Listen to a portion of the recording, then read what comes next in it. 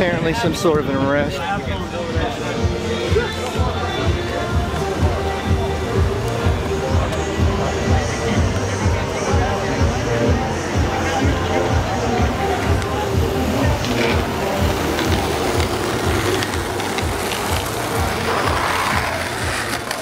So I'd say this is about 10:30 at 9th and Cooch. I'm loading this guy up.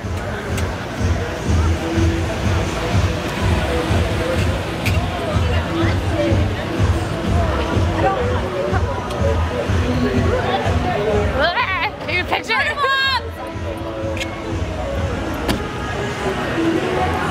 Hey guys, how are you? Hi, good. How are you? I'm great, man.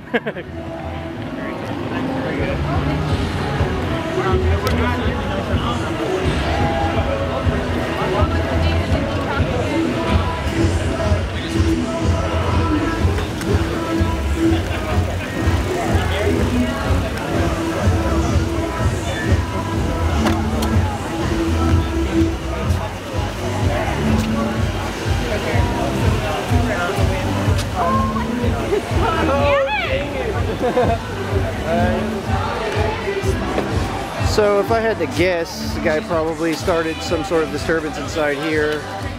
So it usually goes down around here as it's in front of the club. It usually... Have a good night. Good night, brother. What's happened to... I actually saw that guy down at Whiskey Fest Northwest. Right on.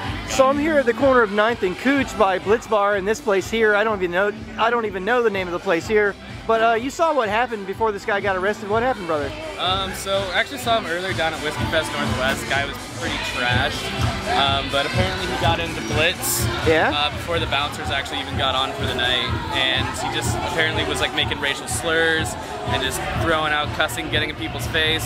He got exited out of the bar, but then he started getting in the bouncer's face, and he just wouldn't leave him alone, kind of thing. So after like multiple attempts and everything, the bouncer was like, "I'm gonna have to use force if you continue to, get in my face." So finally, shoved the guy back.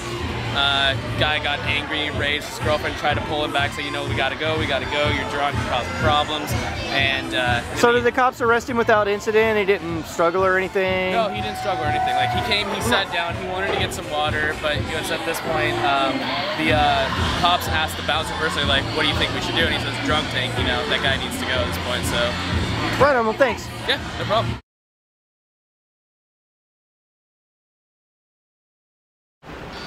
The camera is your protection because they don't want to screw up while you're filming them.